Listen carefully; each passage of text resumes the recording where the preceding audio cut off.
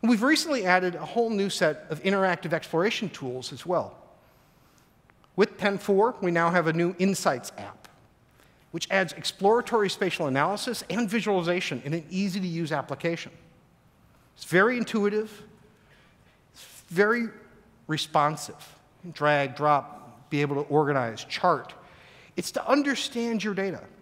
And as you use this, it actually builds an on-the-fly visual model of everything that you've done. So you can take and explore the data, and at the end of the day, leverage that model again without having to recreate it. But rather than just talk about it, I've asked Elvis to come out and show us. Elvis? Thank you, Damien. Data exploration often precedes analysis, and Insights for ArcGIS is a new web application that allows you to interactively explore and analyze your data. With Insights, we introduce the concepts of workbooks, pages, and cards. So you're looking at an Insights workbook. Let's start by opening up a brand new workbook and exploring some drilling permits in the Permian Basin. Insights allows you to work with many different types of data, including spreadsheets. I can immediately access all of the attributes. So right away, I can start to look at the attributes of my data. Upon visual inspection, I notice that I have an X and a Y here, which I can use to create a spatial coordinate. So let's enable that. With Insights, we visualize data on cards as a map, a chart, or even a table. Let's take a look at some of the operators permitted to drill in the Permian by creating a tree map. Right away, I can start to see who some of the major operators are. By choosing filing purpose and an operator, I can create a quick bar chart, and immediately I can visualize that as a summary table, just so things are a bit clearer. The map card allows me to change the attributes that I'd like to see on my map. So I'm going to choose well type. I'm presented with an interactive legend. So as I click on my legend items, you can see the distribution of the data on the map, but you can also see that level of interaction on the tree map as well. And those records are also being selected in my table. So all of these cards, these views of the data, they're all linked. On the back of my card, I have statistics. The card also allows me to interact with the data through selections. I have a box select. I even have a lasso, so I can select some of my data with a little box select, and you can see the interaction on the other cards. Let's bring in some Texas counties and aggregate our permits on the counties in the area, simply by dragging and dropping. And there you go, quick aggregation on the counties in the area. Again, on the back of the card, I have some summary statistics. So I'd like to take a deeper look at this data, and let's see if we can understand where our high-producing wells are relative to expiring leases. IHS Markit provided us some leases, which I have hosted in my portal. So we're going to bring those leases in and immediately start to look at them in terms of the active leases and those past their primary term. And by creating a time series, we can focus on the leases that are going to expire in the month of July. So as I click on my time series, I want you to pay attention to the map on the left. I'm selecting out different leases based on their date of expiration. But I'm interested in those expiring in July, so I'm going to click on that. And we're going to focus on working just with those leases exclusively.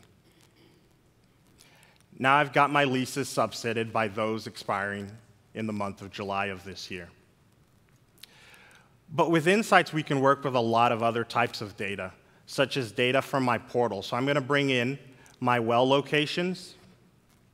I've got a database connection here to a SQL database. I can work with SAP HANA as well, and I'm going to bring in my well production.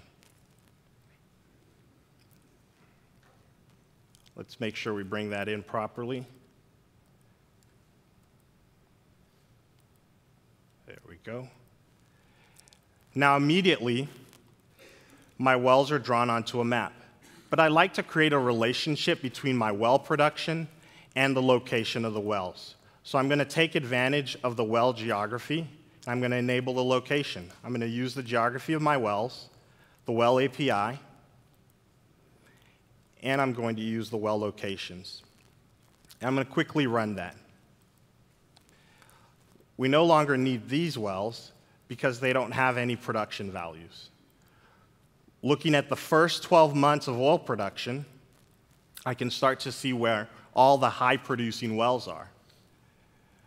But I'm going to also create a histogram so that I can actually pick out my highest producing wells.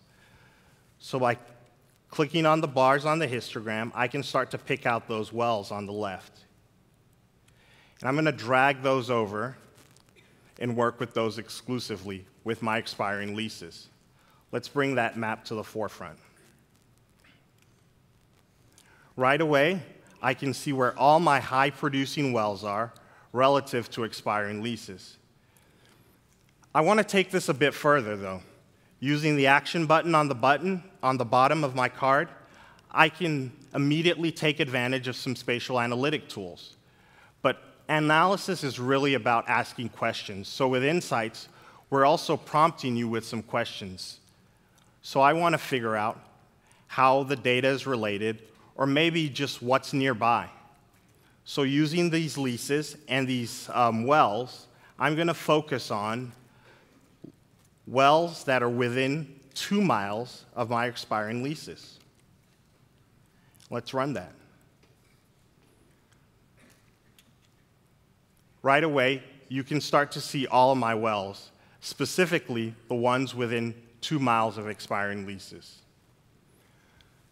So far, everything I've done in this analysis has been captured in what we call an analysis view. Insights documents every step of your analysis. I could take this view and share it as a model so other people in my organization can run the same analysis with their own data. But I can also share it as a page so that you can embed it in a story map and start to leverage other parts of our platform. So let's show you what it looks like in a page. I've shared this with my portal, and here's a page view of my data. So Insights is really about exploratory analysis, but it's also about associating different types of data so that you can carry out that exploratory analysis. It's a new way of looking at your data and interacting with your data in a step-by-step process. Thank you. Damien, back to you. Thanks, Elvis. Elvis did a great job showing some of the power of what you can do with Insights. And all of you who have enterprise license agreements actually get Insights as part of that. So you have the ability to start taking advantage of this today and using it on your enterprise, on your portal, with your data to start to play with the information. It might be big data, or a lot of people are actually just using this with spreadsheets to start to understand the data they use day to day.